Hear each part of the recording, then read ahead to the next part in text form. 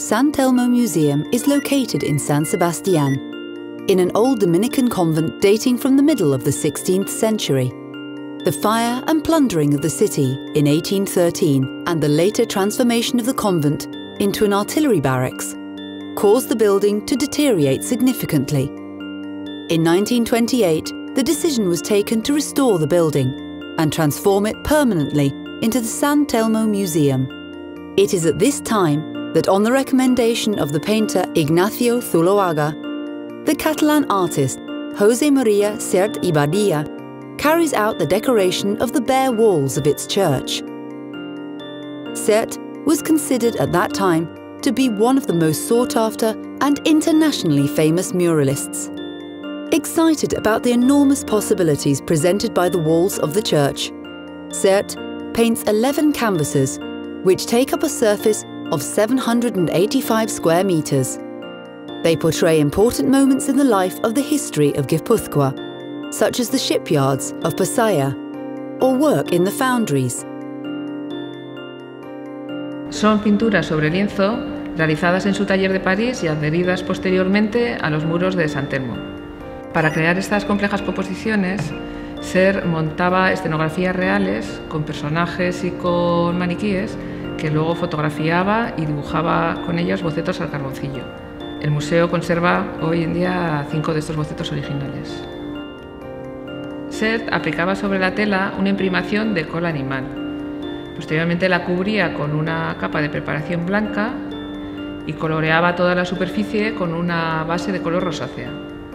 La doraba y por último dibujaba y pintaba sobre ella a base de veladuras al óleo y diferentes capas de barnices.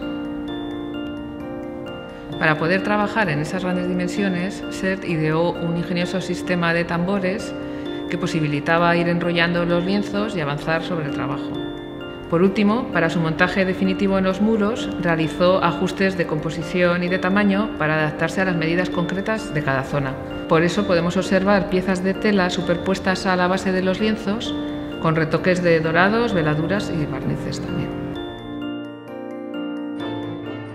Since their completion in 1931, the paintings have experienced serious conservation problems, mainly due to the intimate interaction between the building and the canvases. The wall to which they are attached transmits humidity from outside to the buildings.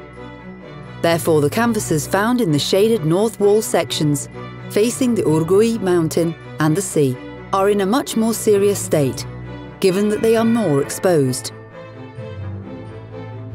These problems are made worse due to Sert's spectacular pictorial stratigraphy, given that the supposition of different layers creates breathability problems.